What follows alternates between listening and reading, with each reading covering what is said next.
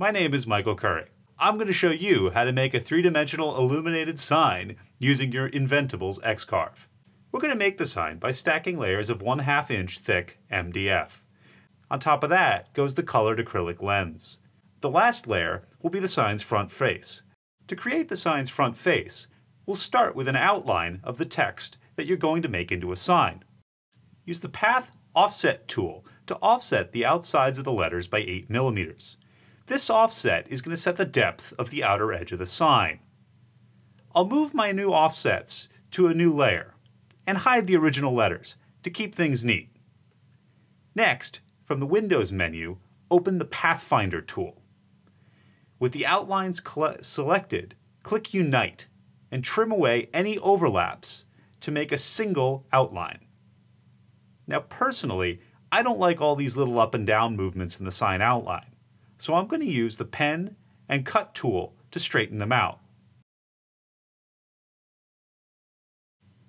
Now this is going to be the front face of our sign. Creating the sign's back is easy. Just copy the outer outline of the front face and move it down to create a new part. I'm going to add a hole here behind the eye so that we have a place to run the power cable.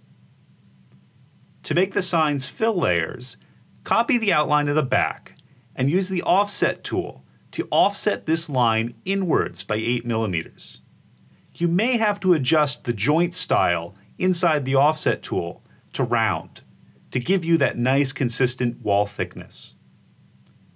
Copy this fill layer 2 more times to create the 3 fill layers we'll need. The third layer is a little bit different. It needs to have a pocket that will eventually hold the sign's colored acrylic lens. We'll create this pocket by offsetting the inner line of the profile outwards by 4 millimeters. We'll carve along the inside of this line using a 1/8 inch mill bit to create the pocket. We can import our file into Easel as an SVG. Position the cut file so that it's not right up against any of your material's edges, but also make sure to check your material type, size, and thickness.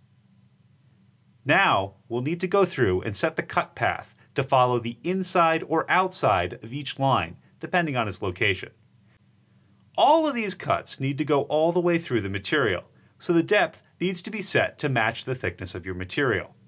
For the line that marks the edge of our pocket, we'll need to set the bit to move along the inside of that line. We only need it to cut 1/4 inch deep.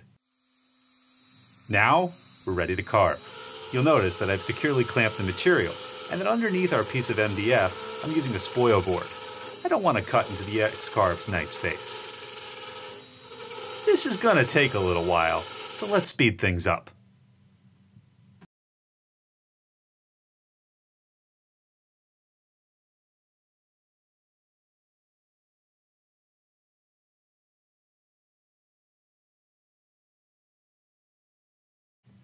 To create the sign's colored acrylic lens, copy and paste the line that we created earlier for the sign's pocket. Offset this line inwards 1/2 millimeter, and then delete the original line. We create this offset to give the acrylic just a little bit of extra space so we can set it down inside the pocket. Bring this line into Easel, set it up, and we're ready to carve.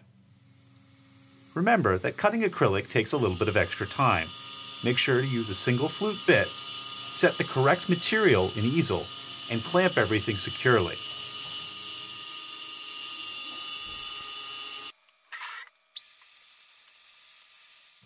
Assemble the sign's parts in a simple box jig. Stack the depth layers on top of the base layer and secure them together using glue or nails. The pocket layer needs to be the last one on top. Then install the LEDs and drop in the acrylic lens. Lay the front face and attach everything together with glue or nails.